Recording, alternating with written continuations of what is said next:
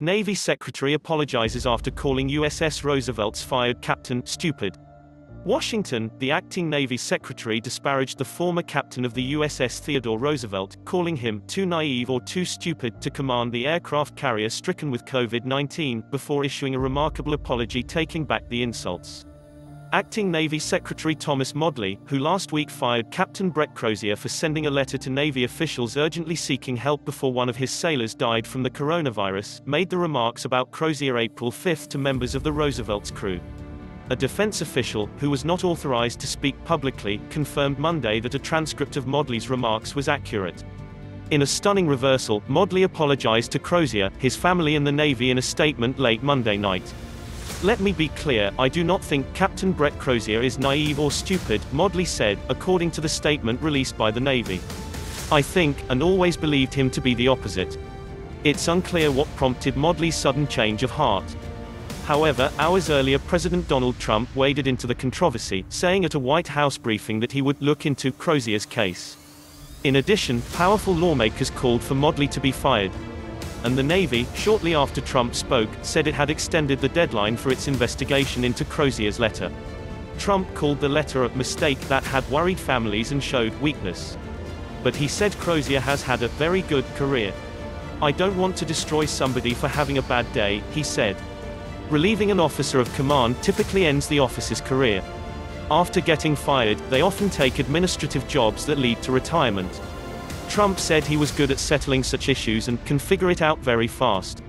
After Trump spoke, the Navy announced that ADM Mike Gilday, the Chief of Naval Operations, had extended the deadline for its investigation into Crozier's actions. This extension will allow additional time to gather facts and refine the inquiry's recommendations, CDR. Nate Christensen, Gilday's spokesman, said in a statement. The inquiry remains in progress and is expected to be completed soon. It will take additional time for the inquiry's recommendations to be reviewed and endorsed by ADM Gilday. Meanwhile, Democratic lawmakers are calling for wider testing aboard ships. Several other ships, including the aircraft carrier USS Ronald Reagan, have had sailors test positive for the disease, according to Defense and Capitol Hill sources not authorized to speak publicly. Monday began with news that Modly had spoken to the crew of the Roosevelt on Sunday, calling out Crozier. Modly also berated the media, telling sailors that all journalists are biased and sought to embarrass them. The San Francisco Chronicle first reported Crozier's letter, which leaked after he had sent it to several Navy officials.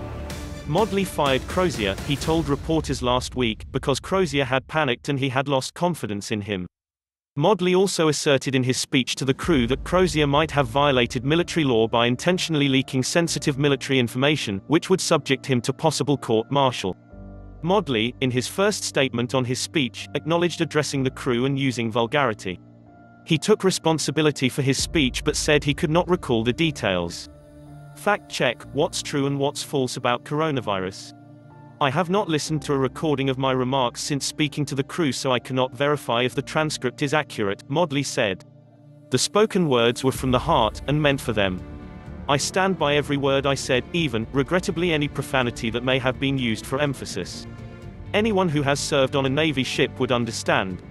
I ask, but don't expect, that people read them in their entirety. Modly's speech immediately drew fire from Capitol Hill. House Armed Services Committee Chairman Adam Smith called for Modly to be fired. Acting Secretary Modly's decision to address the sailors on the Roosevelt and personally attack Captain Crozier shows a tone-deaf approach more focused on personal ego than one of the calm, steady leadership we so desperately need in this crisis, said Smith, D-Wash. I no longer have confidence in Acting Secretary Modly's leadership of the Navy and believe he should be removed from his position. The last Navy Secretary, Richard Spencer, was fired for his handling of another controversial case. That one involved Trump's intervention in the case of Navy Chief Petty Officer Edward Gallagher, the Navy SEAL accused of war crimes. He was acquitted of murder but convicted of posing with a corpse.